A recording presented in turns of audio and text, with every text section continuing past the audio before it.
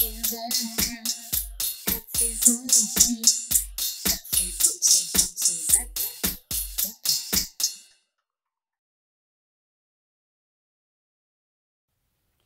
everyone, Liz here. Sorry about this bad lighting. It's not good. But this is the best I can do. Because I'm not moving from where I am because I'm fairly comfortable at the moment. So I have my big update, as I promised last week when I told you about my gastroparesis nightmare. And my updates. So last Friday I went to see a dietitian locally. My GP referred me. Luckily, I didn't know there were different kinds of dietitian, but she was a gastro dietitian, which is always helpful because she knew what EDS was, she knew what gastroparesis was. So that was a massive help. She went through all my symptoms and all this kind of thing. And basically what came out of it, I was there for an hour, was she definitely thinks I've also got IBS, which is really surprising because I know a lot of people who've been misdiagnosed with IBS and then gastroparesis, but she said it's possible to have both, and she said that that's what I have. She looked at my meal plan diary that I'd done for the last 4 days before. He's supposed to do it for a week, but I only got my appointment through on last Monday, so I only had 4 days, well, 3.5, 4 days for then. But she was really shocked by literally what I'm eating, not eating rather. She said you're only having 1 or 2 small meals a day, which is true.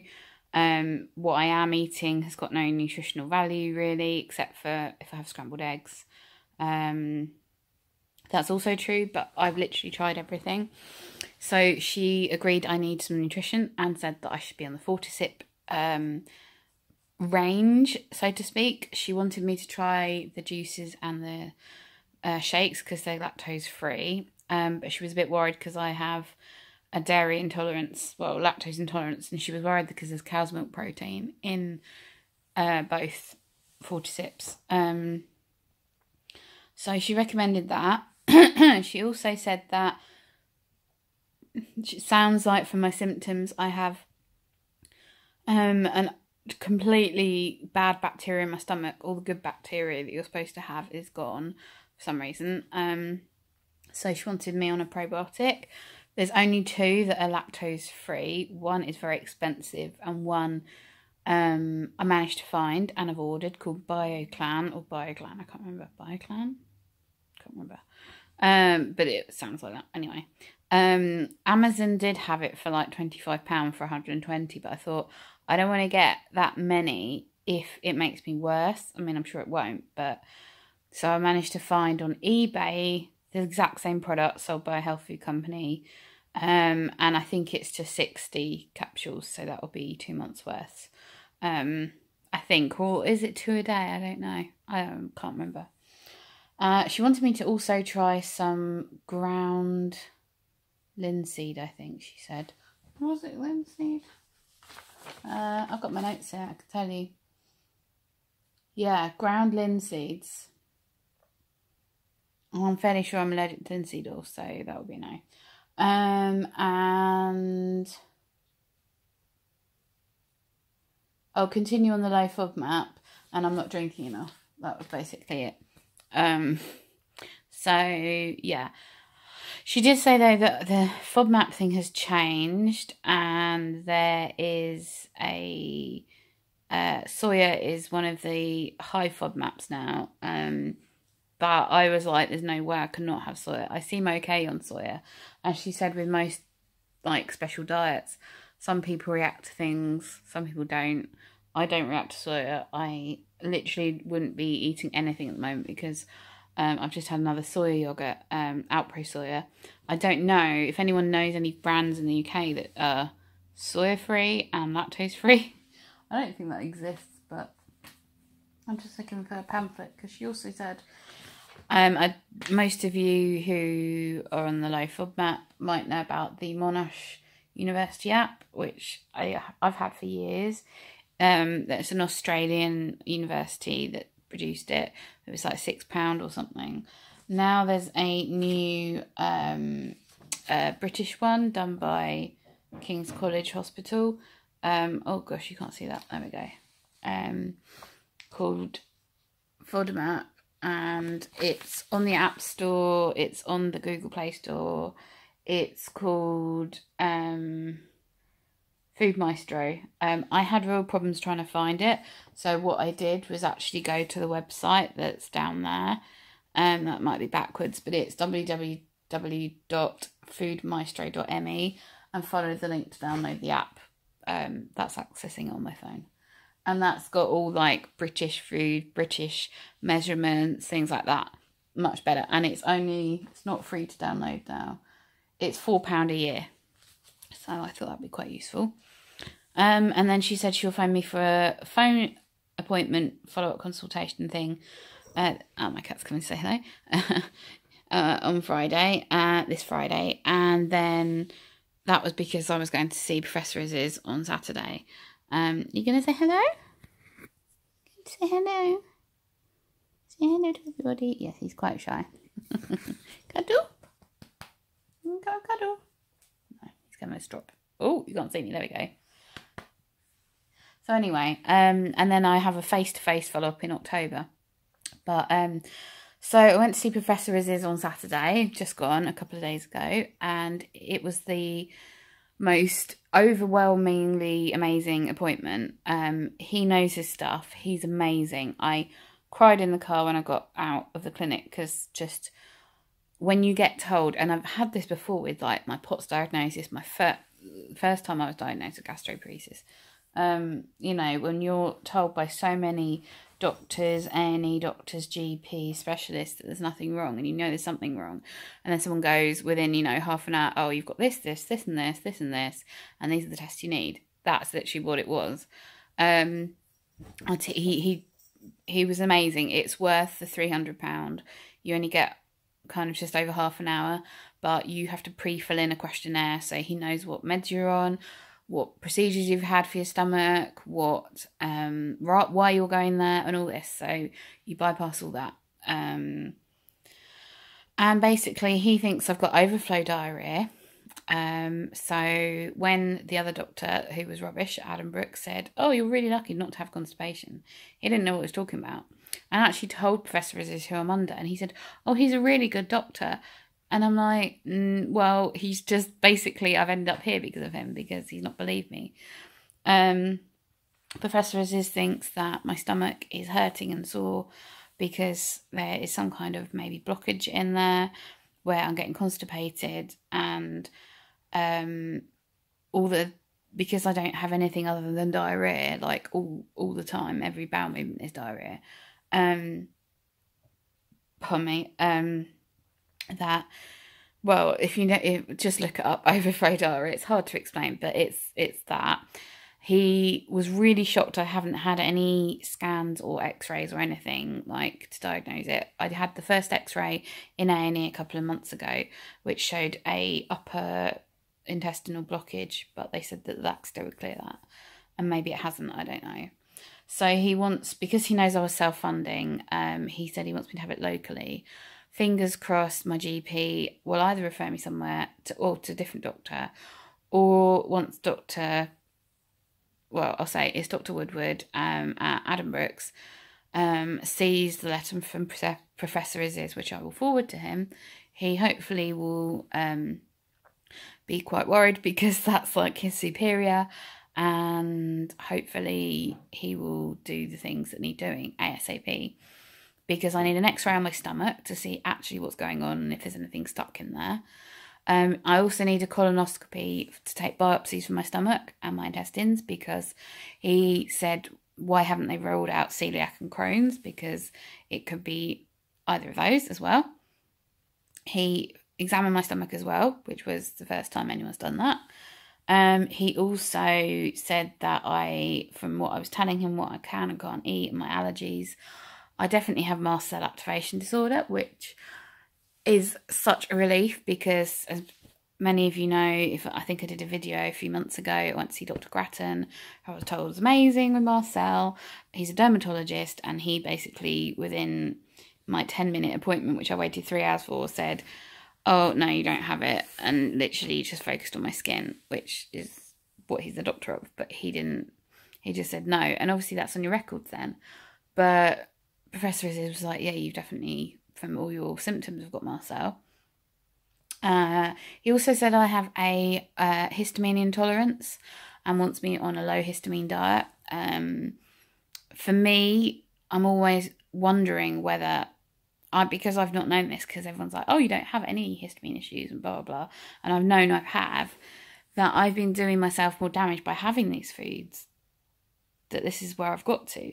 Because a lot of the stuff that are restricted, I know you don't have to cut them out completely, but some people, it's like with a FODMAP, some people find that they're okay with certain foods and others. But I've been eating things that I love that are on there that are restricted, like tuna, avocado, olives, breaded things. You know, I've been having like fish fingers when I felt hungry because that's the only thing I can seem to stomach.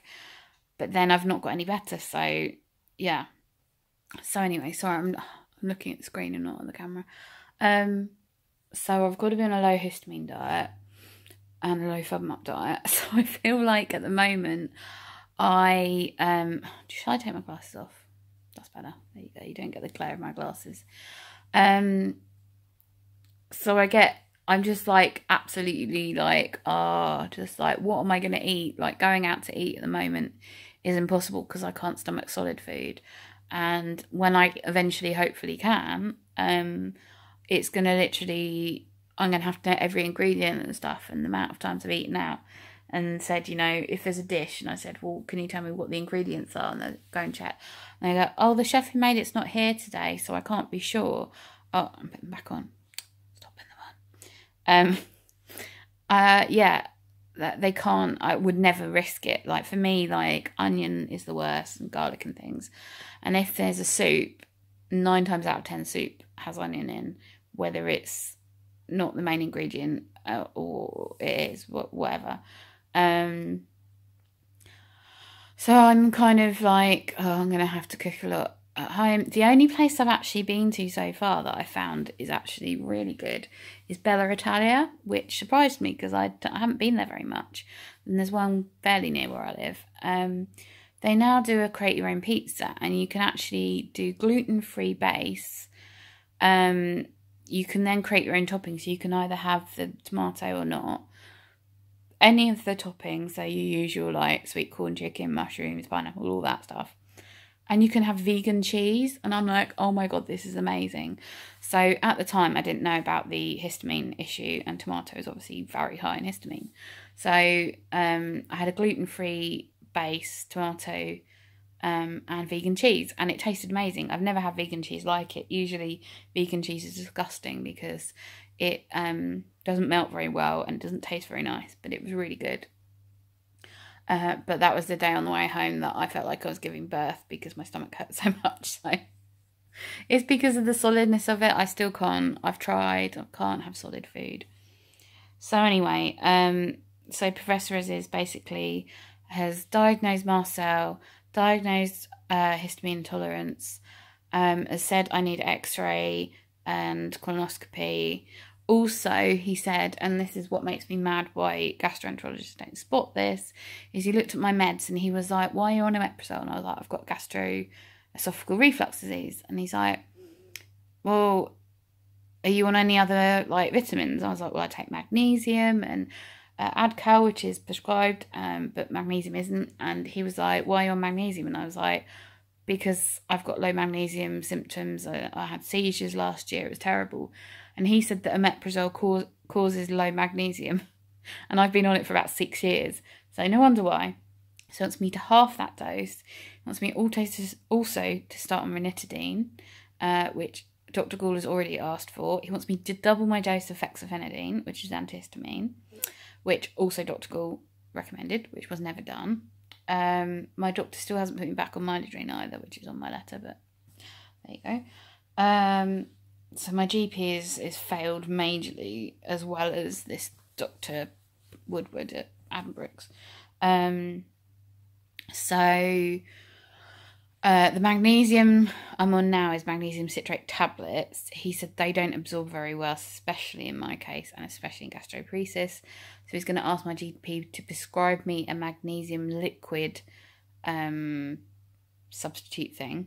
He also said the Fortisip stuff that the dietitian has recommended is no good for me because of the gastro issues I'm having. And she did actually mention another one, and it's Elemental 028, I think, or something like that. It's on my notes here. And he said, don't even consider Fortisip. It's called, Elemental 028 Extra. So I need to be on that as well.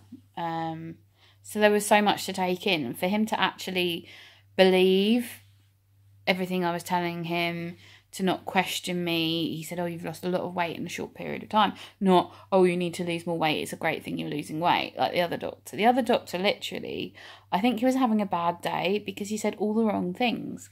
Like to say I was lucky not to have constipation, which I do have constipation. To say I was overthinking things when clearly the top neurogastroenterologist in the whole country agrees there's an issue. And then to say he doesn't really know much about EDS and bowel issues, and Professor Aziz says he does know a lot about it. And all the people I know who see him say he's great. I was just really don't know if he had an issue with me or something. I don't know. I don't really care anymore. But luckily all this information is going to be sent to my GP. And then I can forward it on to Adam Brooks as well, and hopefully get all this sorted soon, because today my lunch was disgusting. I was hoping to have mashed potato, but it seems we have no potatoes left, and I've just got yogurts in and soups, and I'm so bored of them.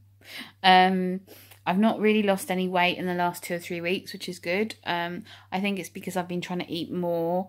But what I am eating, I've got diarrhea, so I don't really know why I'm not losing weight, because if I was a normal, non-EDS, non-ill person, and I was literally having like 1 yogurt and some scrambled egg, and that's all I had in a day, my weight would be dropping like crazy, but it's not, so I'm slightly worried or confused. I don't know, I think both, why that's happening. So that's it really. So I am so frustrated it had to get to the stage we had to go privately again. But Professor Aziz is amazing. He knows his stuff. Everyone trusts and respects him and listens to him. It was actually really easy to get there. We went on a Saturday, and he has a Saturday clinic in his physician's clinic in Devonshire Street, which is just off Harley Street. But given the fact I use a wheelchair, if anyone does go, I would highly recommend driving. It might sound scary, but if you have a sat-nav, you should be okay. You just go around like the north bit of London and then around Regent's Park, and it's just south of Regent's Park. But you can park right in the road. The parking bays are huge. They're very long, so I could have enough room to get the ramp and my chair out. There is an NCP car park kind of nearby, I think, but it's only open in the week, not at the weekends. And it was so empty when we went, we were shocked. I think because the majority of the buildings in that street are medical places, so not residential. And it was like £4.90 £4.90 or £4.90 an hour, which I know is a lot, but it's London. I mean, that's, and you can stay up to 4 hours, and if you've got a blue badge you get an extra hour free. So we just booked 3 hours because on my letter it said excuse me, if you need tests you might be able to get them straight away, but given that it was a Saturday, the staff weren't in, and he also didn't want me to have to, my parents to fork out for tests that can be done on the NHS, which should have been done on the NHS already. But yeah, so we were way over, so we sat in the car for a while while I bawled my eyes out, because I was like, finally, someone's listened. And he's also answered other questions I didn't even have going in there, like the magnesium issues and the ranitidine and all the allergy stuff, and it was just absolutely crazy. So yeah, highly recommended. I don't know, I think it says up to 5 days to get his letter through, but being bank holiday yesterday, I should get it by the end of this week, hopefully. So fingers crossed next week I can get the ball rolling. And yeah, I'm just really, really hoping that these things that he wants to get done do get done, because I'm getting really fed up now. So that's my update, and I'll let you know when I get any more news. Bye. Thanks for watching, everyone. Stay tuned and click the picture of me on the screen right now, and you can subscribe to my channel. Please like the video and click the bell notification if you want to know when my next videos are put onto YouTube. There should be a box on the screen where you can see other videos I've done. Happy watching!